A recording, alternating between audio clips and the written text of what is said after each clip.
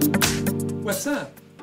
Today we are going to look into milestones. It's Christian from Vision 6D and we are going to look how we do that with MS Project.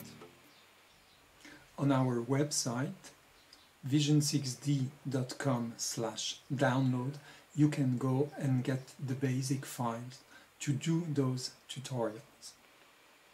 I have the conventional structure of a project with initiation, a planning phase, then execution and then closing meeting.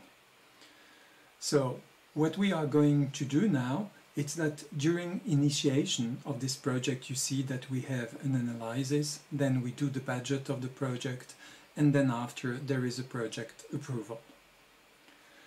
The project approval is in the end a decision, so I will mark this as a point that closes the initiation step. To do that, you see that here we have a project approval of 2 hours. To do that, I will change the 2 hours to something which is 0 day. From this, you immediately see here on the diagram that it has changed to diamond and the date has come. This is showing a milestone. This is how we create a milestone into MS Project. So we showed you one way to do it. Now we take down here the closing meeting. That closing meeting is also of 2 hours, but we would like to leave that time of the 2 hours into the project. So for this I'm going to do it through double-clicking on the task, and within the task I have here the Advanced tab in which I can go, and you see that I can here down define to mark this task as a milestone. So we'll see now what happens. You see that as it was done for the project approval, the milestone is marked as a small diamond and the date beside it. But we leave here the 2 hours. So I think with this you have 2 examples on how to put the milestones. You can add a milestone on a document, on a step that was important. So now you have 2 ways to do it. Here up I have the timeline and I would like to have my milestone to appear in the timeline. So it's simple.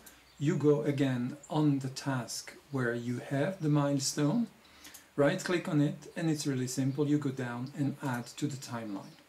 With this you see that we have here up the project approval and we have that milestone on our timeline. I'm going to do the same here with the task which is the closing meeting. I will do it in a different way. I double click on it to go into information, and there I can go into the general aspect, and you see here I can display it on the timeline. So I say OK. Like that, on the timeline concerning the 2 milestones we've created, we have the project approval and we have here the closing meeting. So now you know about the milestones. There is more. There is another video that will talk about the report with the milestone, and another one that will talk about the timeline itself, how to do a more complex timeline. For this there is also a complete video about timeline and milestone, which is a more complex example that you can watch. You can also go and download the files that will help you and ease your learning with those tutorials. It was a pleasure to meet you through that tutorial, so I wish you all the best. You liked it, you can thumb up, subscribe to the channel, share it with your friends. Any comments are welcome, questions too, and see you soon in another tutorial. Bye bye!